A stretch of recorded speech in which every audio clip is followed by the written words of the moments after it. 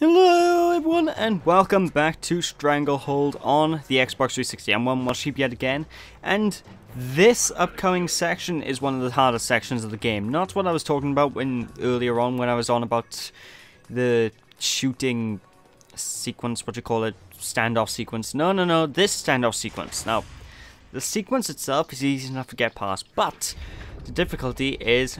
oh shit, there's some Matrix stuff going on right there. The hard part of it is actually after the sequence, because this room is obnoxious in terms of killing the enemies. It is so difficult to do so. So what do I recommend? Well, first things first, killing these goons. That's what I recommend first. And I actually recommend doing something for this upcoming area that I didn't do right here. And I recommend moving back. Now, by here, like I said, I'm being an idiot. I'm standing right out in the open and I'm like, oh shit, they're shooting at me, what do I do? What I recommend you do is run back through the hallway that you came and turn around the corner. I don't know if you can do that, but I recommend doing that purely because, well, there's so many enemies coming out at you in this room. All the enemies are very surprisingly resilient against your attacks. And they're extremely accurate, so what can I say is either dive everywhere and hope that you don't die, or just move back. I did the whole diving everywhere and hoping I was not gonna die strategy, and it just happened to work. But right now, folks, you are seeing like the 5th take of this, because I died so many times in this area, it is insane! In fact, you actually saw one of the deaths, as I said, so... honestly, that area is just... I don't like it. I really don't like it. It's so trial-y and error-y. It's not as bad it's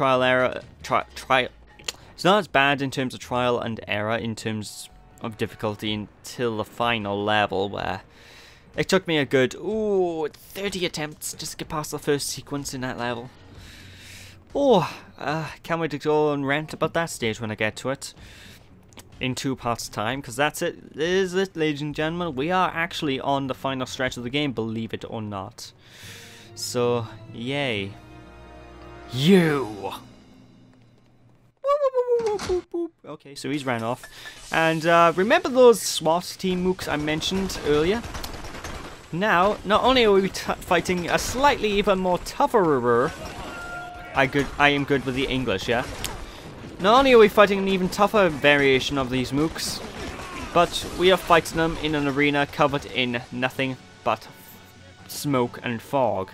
Which means we need to hunt them down and shoot them before they shoot us, because unfortunately, them being AI and all, as you can guess, they are unaffected by the smoke. They can see through the smoke just fine, no problem.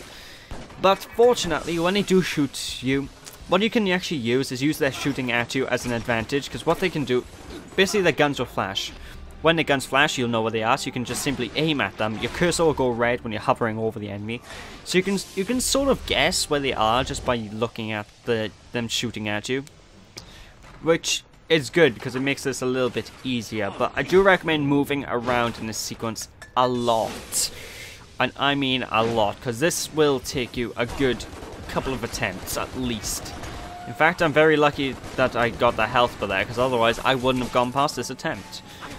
So yeah, when you do run low on health, do not be afraid to use the health pickups on the walls, and they're always placed on a wall, so sometimes they're placed on a floor or like a table or something, but they're always very easy to come by whenever you think you need them. So yeah, there's that.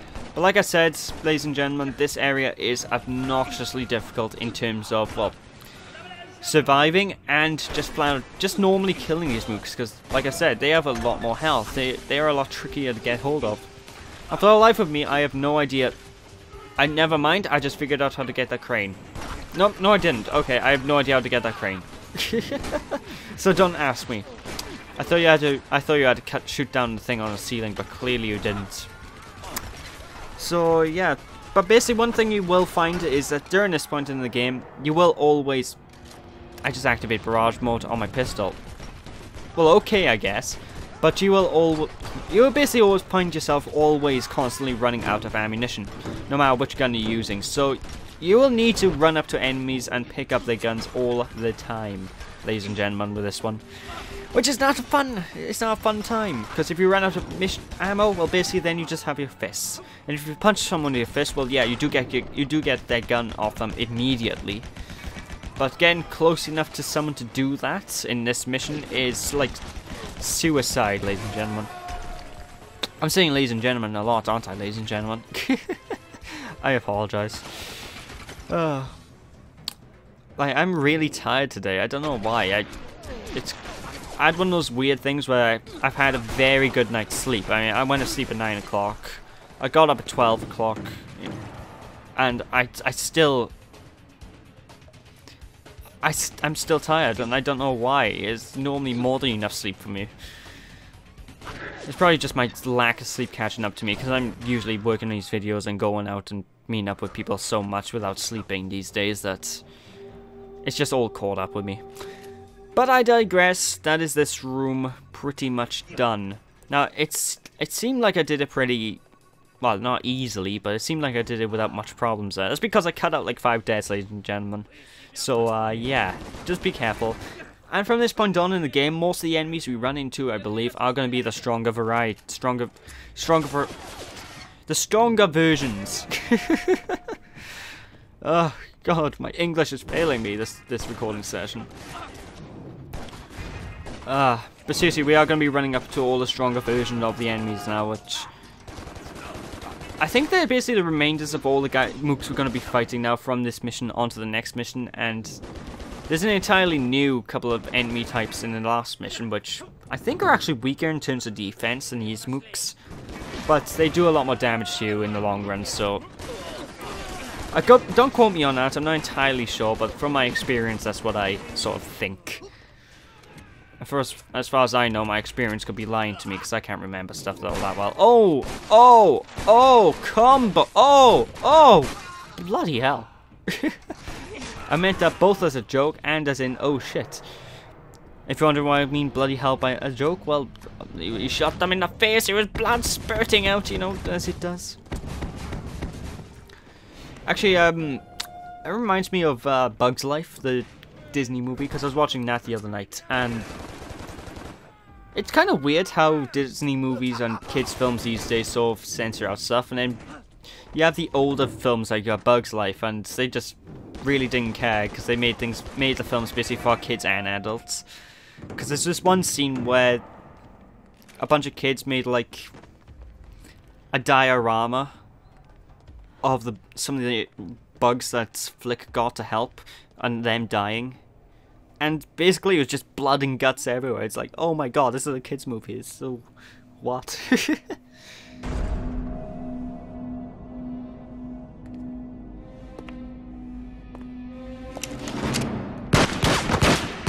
Who paid you off? Who wanted Billy dead? Same guy who sent you to find her. We're in a hell of a business, old buddy. Nothing's ever what it seems. You'll never get out of Chicago without... So, essentially, the goon, the main guy that we've been working for this whole time, is a traitorous swine to his own daughter. What? That makes no sense. I'm confused. But this mook by here, Jerry, well, it isn't really implied upon too much, but Jerry is also a cop. However, he's betrayed the cause of the cop world to, well, be a dick, I suppose. Because basically he's way deep undercover on a mission with that goon Wong that we've been working for. Well, essentially... yeah, essentially he's basically betrayed the cops and went straight with the Triad goon. I think he's Triad anyway, I'm actually not sure. Golden Claw, maybe? I forgot Iron Eyes? I forget the name of the gang. I think it might be Iron Eyes. So yeah. Jerry, needless to say, is a bit of a dick. And we're gonna this boss fight does take place in multiple phases. The first phase by here, he's gonna be sending all these swarms of mooks at you to kill.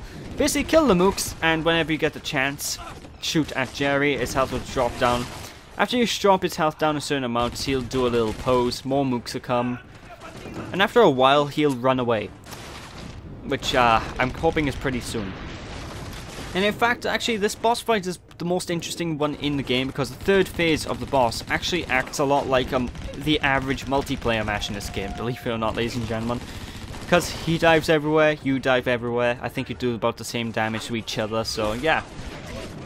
If you want an experience of what the multiplayer mode is like without our multiplayer mode, then this boss fight is basically it. However, I say that, but I cheese the boss completely without fighting him the way the game expects you to, so I don't know. Although I have to be, one thing I have to comment on, because it's been bugging me and I haven't had the chance to comment on it about this game yet, the cutscenes. Now, you might notice the cutscenes are like half a second desynced with the voices and the lip sync movements. That is not audio recording failure, because if you tell when I'm shooting people here, everything is perfect on time. You know, I always make sure that my videos aren't desynced as much as I can. Some instances I can't help it, like in the Jack HD trilogy, but I did my best to stop it on that. But yeah, the cutscenes for some reason are desynced, and it's not my recording software, it's the game. The game is desynced there for some reason. I don't know why. One of us is gonna die, and it ain't me. Anyway, like I said, when you get to this phase of the boss fight, it is pretty much the equivalent of the average online match. So if you play online multiplayer, the fights will end up being like this, people ducking behind cover, diving out of the walls and stuff, but we have the ability of the tequila bombs. These, I don't think are online, or at least they're not online to the same level, so just equip the barrage tequila bomb and just shoot Jerry in the face, what can I say? And when you run out of barrage, slow down time and, well, shoot Jerry in the face. It's as simple as that. Now, I'm surprised not many game shooters do this type of gameplay, though. I mean, Max Payne did, and it works with Max Payne, especially Max Payne 3. I think that's got the best gunplay of the entire series. It has its other problems that the other series doesn't, but for the most part, Max Payne 3 has the best gunplay. But I digress. And I just want to live the lives we should have had with... There, Mr. Wong. Proof of life. Your daughter and granddaughter. Let me now describe what will happen if you choose to oppose me. I have names of cops, politicians, and your legal business fronts, all tied to Dragonclaw. If, however, you move against us, your daughter, Billy, will name those cops and politicians in a court of law and send you away. She'll do it to keep me from killing Tico.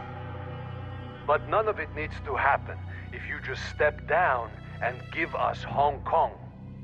Your stranglehold has lasted far too long. You didn't want them in your family, so I've taken them into mine.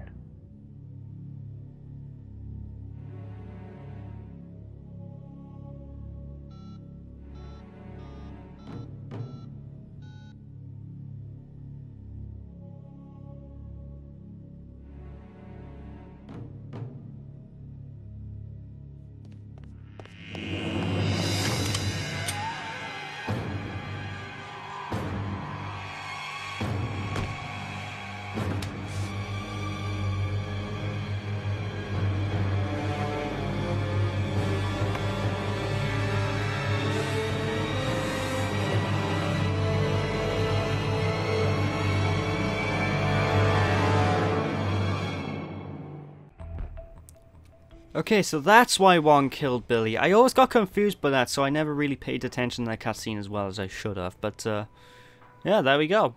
When we return next time, we'll be tackling the penultimate stage, the stage before the finale. We will be returning next time, ladies and gentlemen, with the final stretch. So thank you all for watching. I hope you all enjoyed. Don't be sheepish, people. And when we return next time, well, I've already said what we're going to be doing, so we'll be doing that. So thanks for watching, people. I'll catch you all then. Bye!